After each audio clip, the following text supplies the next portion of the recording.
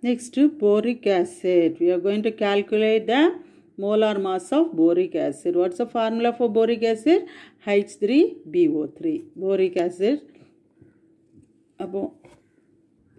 So, boric acid, H3BO3, there 3 hydrogen atom. So, 3 into atomic mass of hydrogen plus one boron. So, 1 into atomic mass of boron plus there are 3 oxygen. So, 3 into atomic mass of oxygen.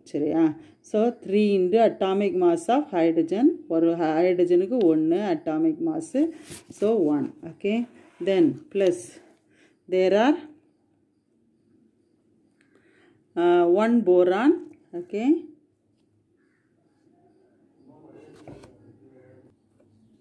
So there is only 1 boron. So 1 into atomic mass of boron is 10.8.